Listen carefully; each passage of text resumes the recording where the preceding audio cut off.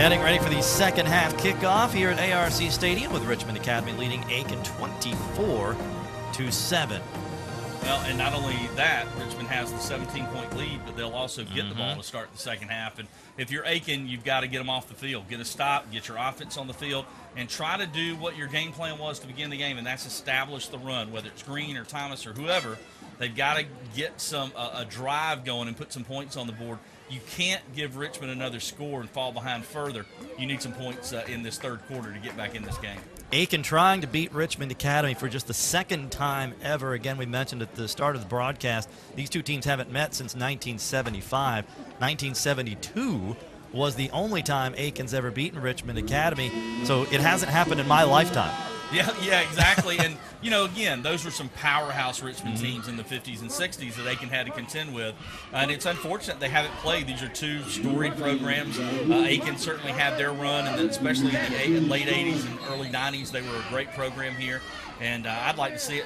You mentioned they were supposed to play last year, but unable to play due to inclement weather. And hopefully this is a renewed rivalry we'll see every year. We are underway in the second half, and it is Terry Bland, the up man, taking the kickoff to midfield for Richmond Academy. 13 region titles for Richmond Academy in their school's history, but they haven't won the region since 1976. Yeah, it was unfortunate because one of the great Richmond teams they had since then happened to be in 1995, and there was a pretty good team called Josie right down the road, and Richmond gave them fits. I think the final score in that game was 13-6. They had a kid named LeVar Rainey that was unbelievable. Frank Caputo coached that team for Richmond, and they've had some good squads over the years, but you're right, not that major success outside just beating the local teams in quite some time. About to drop some knowledge on you after this play, AB. Uh-oh, here we go. Future Augusta Stallion LeVar Rainey. That's true. I forgot about that. LeVar did play some time with Augusta. Man, he was such a good athlete, and gave his heart and soul in that game against a really good Josie team. That Josie team, by the way, went 15-0. Won the state championship, and featured Deion Grant, Troy Tolbert, Mark Tolbert, Percy Bland, John Fielding. They were just loaded. 2nd and 8, and the carry is Knowles. First down and a big hole up the middle inside the 30-yard line to the Aiken 29. Man, I'm watching it more now that Nathan said it. When he sets that plant foot, it's almost like he's supercharged out of, got nitrous or something, because right when he plants, he hits that pole and goes. And good-looking young running back Knowles. I thought you were going to go Le'Veon Bell on me, how he sort of stops and waits and surveys the scene a little bit. 3 wide for the Musketeers on first down from the Aiken 30-yard line. And the give this time is going to be to Mondarius Taylor. He's got room around the right side, but looks like it might come back. A flag falls down at the 32-yard line. Well, I'll tell you, Aiken's number 28, we mentioned his name quite a bit in the first half. For the Aiken defense, number 28, David Neal. He's only a sophomore. He's had to make a lot of plays tonight in that secondary, and that time he saved what could have been maybe a touchdown. And the hold will negate the run. Richmond Academy, 2-time state champions, 51 and 1956. Aiken won South Carolina state title back in 19. On the offense, 10-yard penalty. Replay 1. Back in 1992. Back in the day, Pat and Nat Dye, of course, that went on to play at Georgia, and Pat Dye, the longtime Auburn coach. And both of these schools, these programs have been, I don't want to use the word victims, but have used to be the only school in their county, and now, they have so many different schools, it's hard to keep the same talent base. So now it's 1st and 20, or 1st and 16, I should say, and again it's Taylor, and nowhere to run, nowhere to hide, dropped for about a yard loss back at the 38-yard line. So while we have a moment, one thing we like to do in the third quarter of each week, Game Night Live, is Ashley Brown welcome in a special guest from McDonald's. That's right, and tonight we've got Kevin Hamilton, who's a local shift manager with McDonald's. Kevin, which branch are you located at? Right there by the old Kmart. There you go, the old Kmart. And now, how long have you been with McDonald's, and when did you get your start? I started January 27, 2012. So you've been with them 5 years now, and in that 5 years, you worked your way up to shift manager, and I know it probably wasn't always fun, but it seems like, you guys, on the weekends, you got the crowds in there. It seems like you guys do find a way to have a good time and enjoy what you're doing, too. Yes. I mean, we pretty good family. Been there so long, we all know each other. in and out. We work together like football. There you go. Yeah. That's right. So And you got to you come up guys- with a game plan. Speaking of that, you guys, I know, have some of the students from around the area working at your stores, right? Yes, sir. Yes, sir. And then let's get this play in, and we'll get back to Kevin Hamilton with McDonald's, our sponsor. One of our sponsors here on Game Night Live, as Kyle elects to throw that one away. And did you play sports back in high school, back in the day? You look like you could have played some football. I tried to play football. I tried. It had a little problem. But it does seem like kind of athletics, student athletes, and McDonald's sort of go hand in hand. That's why it's Yes. such a good thing with you guys being a sponsor. Everybody congregates at McDonald's. That's the hangout. And is that still the case over at your store? Sure. I mean, you're right on it. Yes. I mean, we have a lot of sports activity coming through the Yeah. in and out the city.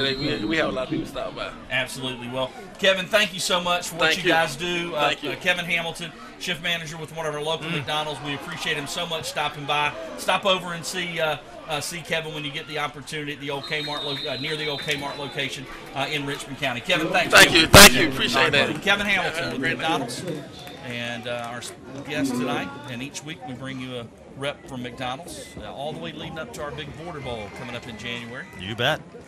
And while we were talking to Kevin, I think the Aiken Hornets would just assume we keep talking to Kevin all night because things were going their way during that interview. Richmond Academy went backwards 3 yards and then had to punt it away. And another couple of bad snaps on the drive there for Richmond Academy. And Judson Pickett, the punter there, lucky to get that one away. It could have been a big play for Aiken. Lyle Burns there was letting the folks know he was not pleased with what was happening on the field. Let's put it this way. He's probably 30 yards away from us. We don't need microphones to hear him up here in the press box. He's a fiery guy. That's kind of what he's known as, just a super competitor, real fiery, kind of old school coach. And good to see him finally get his shot as a head coach in the area. 1st and 10 from the 16. It is Green, and he's got a couple of yards to the right side. Green has been the game breaker for Aiken, right around 80 yards rushing on the night, and of course he had the big touchdown. But aside from that, they haven't been able to get much going. Thomas has had a couple of nice runs, but they need to go back to what they did. That first drive, the offensive line was blowing Richmond off the ball. Since then, those Richmond linebackers, the line has been stuffing things, and those linebackers have been free to make tackles. He actually ended up with 5 on that first down carry. This is going to be Thomas. He'll pick up the rest of it and be up there close to a first down, and he might have it across the 20-yard line. Well, Thomas made a nice cut to get out to that right side and pick up some nice yardage there. I had to kind of jump over a couple of guys who were on the turf.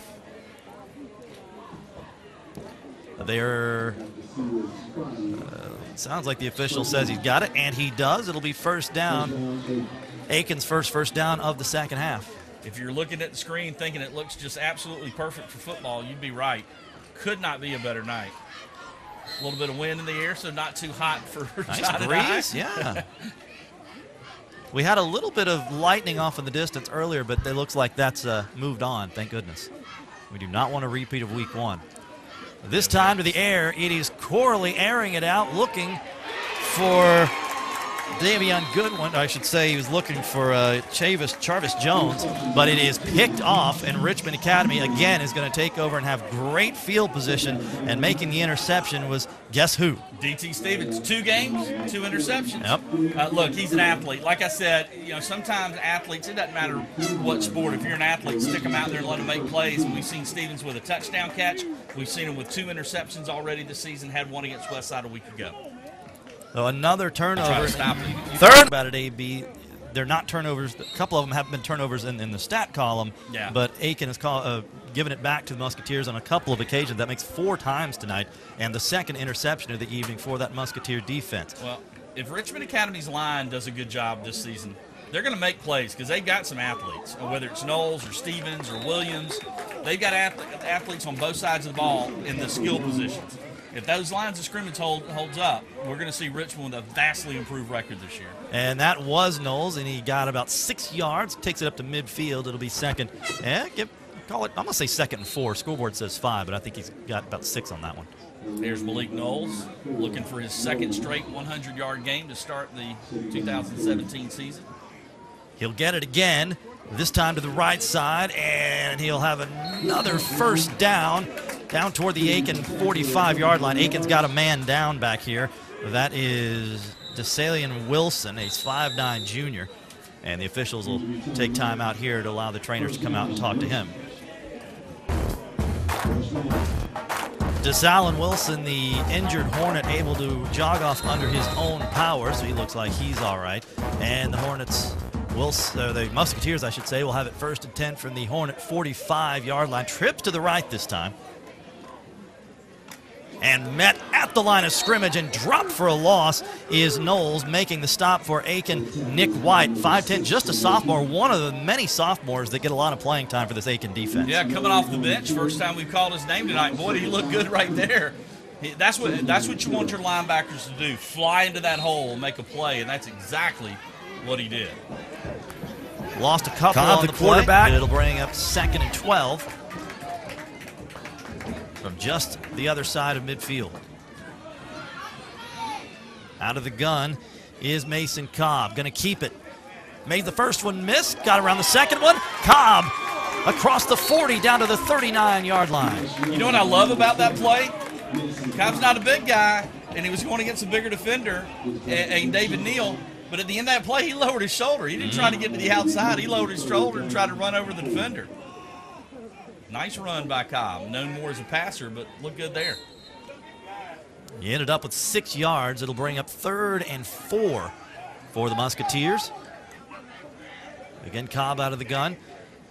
And he will give to Knowles. Knowles is going to have the first down across the 35 and down to about the 32-yard line. Well, we saw the big play and the big plays in the first half, and we might see it again. But I know Coach Burns, and he's happy that his clock is running, and he's got a nice lead. Now down under 6 minutes, 5:43 and less than that to play in the 3rd quarter.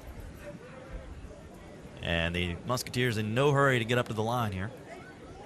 Saw one of the Aiken defenders with a huge bandage on his left hand right there in the middle of that defense. So we'll get another look at that at some point here. On first down, it is Knowles again. He's got room, 35, 20, 15, and down inside the 15-yard line before he's finally shoved out. It's going to be another first down for Knowles and this Richmond Academy offense that is rolling now. Good blocking downfield by wide receiver Tico Gowdy, who already has a touchdown tonight. You see on the end of the play, Gowdy's pushing his guy and shedding him from coming up and making a play. But I tell you, the little sophomore you mentioned a moment ago coming in, White, I believe, with another nice tackle. Were it not for White, it might be 31-7 now. On first down, it is Knowles again. Inside the 10, upended and flipped upside down at the 2-yard line, but I believe that's all going to be for naught. We have a flag down back at the 18. Check that. I believe that was... And it was that was actually Mondravius Taylor. Yeah, Taylor. Got to hold him. The hold will bring it back. Matt Lane down on the field tells us that hold was on Isaiah Dorsey. Dorsey's had such a good game tonight defensively. I tell you, Taylor with some speed. You saw him spin it. Holding. Offense. Do a little flip 10-yard penalty. Repeat first down. So they'll walk the penalty back, and it'll be 1st and 20. Man. Reminiscent of the old Jets, Dolphins, when Nat Moore, I believe it was Nat Moore that was flipped, either Nat Moore or Durrell Harris, one of the Dolphin receivers back in the day, on a play that was really famous. NFL used to always play it on Sundays leading into their games. On 1st and 10, it is Taylor. He'll get 15 of them back with a nice run. And a flag after the play. And let's see what that's all about. Well after the play. Maybe it's some jawing over there.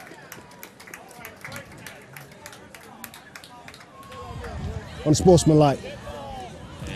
And there was apparently. That time. So the unsportsmanlike against Aiken. And that's the kind of thing that'll drive J.W. Montgomery crazy. You had the Musketeers backed up on 1st and 20. We'll see if it was at the end of this play.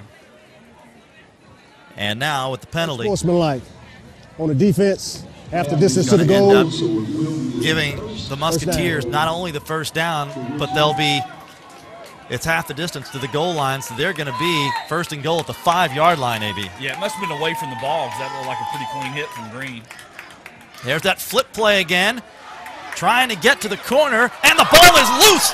And I think it rolled out of bounds. It sure was. Aiken had almost had. They're going to say wow. Aiken football? Tough call. Oh, wow. Bounds. They are going to say Neal that recovered it, but that Aiken recovered it, but from where we're sitting, it looked like that ball rolled out of bounds before they did. wow. I'd be interested to see the here comes the I bet replay. Richmond Academy coaches, because they have a great vantage point, I bet they are furious. That ball looked like it hit out of bounds. Let's see. Good work by the camera crew. Let's see. He doesn't have it yet. It's on the line. Oh, it's close. But you know Well, it's what? out of bounds. But This ain't the NFL. that's You don't right. have No you don't replay. have the replay, so it'll be first it was and 10. closer than I thought. Yeah, I will say that. I but agree. I still think it was out of bounds. But big break for Aiken. Great work by our cameramen upstairs. And so Aiken with a huge break, and that's going to be a safety. And Richmond's going to get the ball back. So for the Musketeers, they got 2 points and the ball, so they'll take it. I believe it was it was 75. It looked for like Richmond. Kellen Weathers was the man that met him in the end zone. It was the junior defensive tackle, and I mean Weathers was just right there. So the 2 points for the safety will make it 26-7. Now we have one of those odd-sounding scores. Matt's telling us that Green, the running back for Aiken, is kind of hobbling. He also plays defensive back. But you saw right there, Weathers made the play, but it was the other side of the defensive line that stopped the back and made him go into Weathers. So good job by that entire Richmond front on that play. And it'll be a free kick for Aiken. We'll check in with Matt Lane here in just a second. That's what play as a coach. You love it because you felt like the officials made a bad call, whether they did or not, who knows, but you felt like they did, and you're like, okay, guys, they got us, but we got it right back. Well, if that ball that Aiken recovered that was so close to being out of bounds was in fact out of bounds, the football gods have righted things now. Yeah, exactly. So and hey, if you're Coach Burns, you're happy. Not only you got 2 points, but maybe more importantly, you're going to get the ball with a chance to eat more clock. I mean, they have really eaten this clock up in the third quarter. Taylor will bring it back for the Musketeers, straight through the middle. Taylor all the way to the 32-yard line of Aiken. Again, playmakers. It doesn't matter whether it's Gowdy, Taylor, D.T. Stevens, Clydell Williams, Cobb. They keep running them at you. They've got playmakers, and that's what I said. If their lines of scrimmage, offensive and defensive, play well this year, they've got a good kicker, they've got a good punter in Pickett, and he does both, and, of course, they've got playmakers. So Richmond Academy with a 19-point lead and the ball with 4:12 to play in the third quarter. And there was nothing fancy about this. He used his speed and went right up the middle with it. They formed that little kind of wedge, although not necessarily that they don't do that anymore, but that's sort of what it looked like. It's Taylor again with daylight down inside the 10. Catch the flag back at the 23-yard line, and Aiken already pointing, saying that the flag is on Richmond Academy. We have a man down for Aiken. I can't see his number. Well, Taylor shaking his head. He didn't like that was called back after he had picked up some nice yardage. So that run will come back. Holding on the offense, 10-yard penalty, remains first down. Injury timeout. Matt Lane tells us on the field that Coach Lyle Burns imploring his players to stay mentally strong here. Still can't figure out exactly who that is who was hurt on the field, but is number 18, we're told, from down on the field, and that is C.J. Hazel, who's a big part of the Aiken offense. He's a receiver. So we have a timeout on the field. We'll take it with them as the Musketeers lead at 26-7 with 4:04 left to play in the third.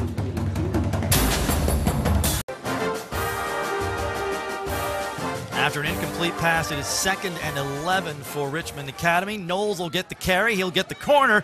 Made another man miss, and he'll push down inside the 20-yard line. And I believe he picked up the first down. It'll depend on the spot, but I believe he got it, and he does. I love the cut back to the middle of the field. Yep. So many times you see backs just trying to get to the outside every time. Go ahead and pop it up in the middle, get those positive yards. Plus, he pushed the pile. And what I loved at the end of the play, John, when Aiken had about 4 or 5 defenders pushing him back, his offensive line came up there and was pushing back. I don't know that you saw that in the last few years at Richmond. And these guys, there's a sense of excitement. There's something in the air here for the Musketeers this year. In the air tonight? That's Aiken. This is Cobb rolling, needs a man, got a man, broken up at the goal line. Yeah, nice play defensively. I think it was I was screened. Let's see. It's Matt Lane tells us it was Mason Hall who made the play for touchdown saving play for Aiken. Trying to go to Clydell Williams, who had the touchdown run earlier in the game. Last week he caught a pair of touchdowns.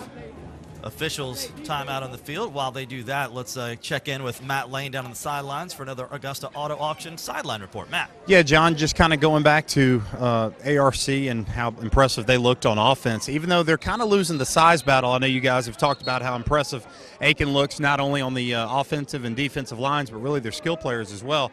But ARC really the team that just has all the not only momentum, but really the push. Each and every run like you guys are talking about, they're making sure they land on their face or they're pushing that pile a couple of extra yards, no matter the size differential on the players. So really impressive by ARC to really take it to Aiken, not only in the first half, but even in the second half.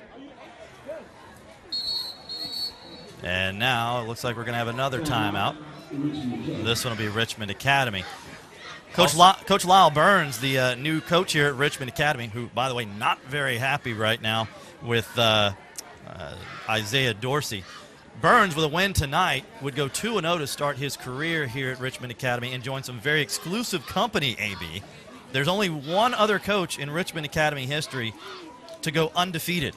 Frank Inman. No, very close, very good guess. No. Back in 1910, Duncan McRae went 2-0 in his only 2 games with the Musketeers. So Lyle Burns study more, apparently. John McRae. I got some more trivia coming up for you in the fourth quarter, but let's get some scores. Yeah, how about this? Washington County, this is going to surprise some folks if it holds. They lead in the third quarter over Burke County, 17-15. Also, Lincoln County has stretched their lead over Grovetown to 10. It's 20-10. Lincoln County leads there. How about Glen Hills? Looking good tonight. 16-zip over Cross Creek. Greenbrier now 27-0 over Josie. Midland Valley trying to hang on. They lead Lugoff Elgin 21-18. We'll have more sports coming up. We will see those Midland Valley Mustangs. Well, you will a week from tonight here on Game Night Live. So 2nd and 10.5. And on the carry, it is Clydell White. But again, that's going to be negated and come back. There's a flag down. Well, that's the one thing Coach Burns is going to really harp on in this second half. Think about the penalties that have stopped their drives in this half. That's Kellen Weathers guilty of the hold there. He's the one that made the big play on the safety in the end zone. Yeah. Like I said, though, Coach Burns is a throwback. I don't know how much Weathers is going to hear about that safety. I think he's going to hear a lot more about that play. Unfortunately for Weathers, the safety happened before the penalty. Yeah. So now it's 2nd and well, they pretty much need to go to 15th Street to get a first down. It's 2nd about 22, it looks like.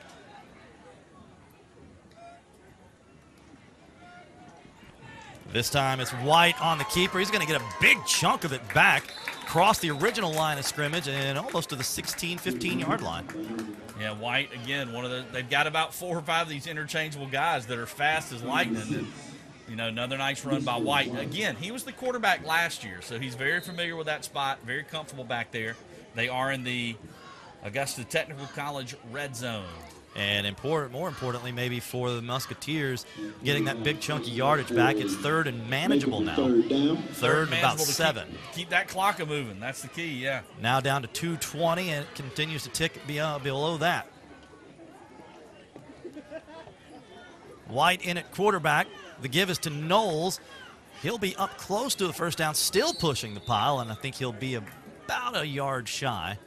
And decision time now for Lyle Burns. Well, one thing we have seen Aiken do, and that's bringing a lot of guys off their bench and get playing time. That was DeJour Thomas who made the tackle.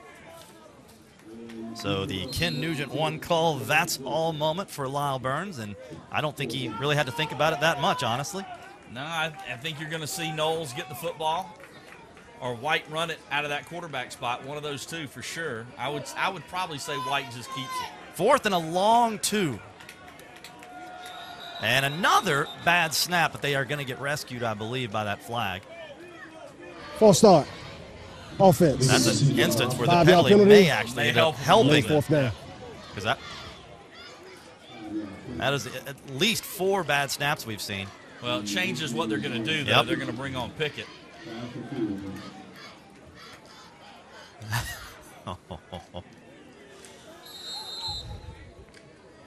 So GMC kicks for College, and this is a pretty lengthy try here. Yeah, this is going to be a 36-yarder. And a bad snap. And another bad snap. And Judson Pickett does his best Yarrow Repremian trying to get the ball, but it's going to end up in the hands of Alex Thomas for Aiken, and the Hornets with a big stop here will take over at their own 35-yard line. Yeah, and again, miscues in this second half, whether it's penalties, bad snaps. As good as Richmond has looked, those are things that you're going to have to iron out when you get into the meat of your schedule this year. And I'll give credit where credit is due. Our good friend Matt Lane said this the previous play, but it still applies now about Coach Lyle Burns. Lyle doesn't love it. Not loving it. No, you can send those emails to Matt Lane at we're loving it. Lyle, not loving it. So the Hornets take over now, down 19 with a minute and change left here in quarter number 3. And the give is Green, who has their only touchdown of the night. This time he's going nowhere. Yeah, and if you're Aiken, at some point you got to get a big play. I don't know whether it's going to be through the air, what it's going to be, but you got to do something to make a play. And we were talking about the coach harping on miscues, but I think Weathers is saying, hey, coach, that's 2 good plays that you really need to take a look at.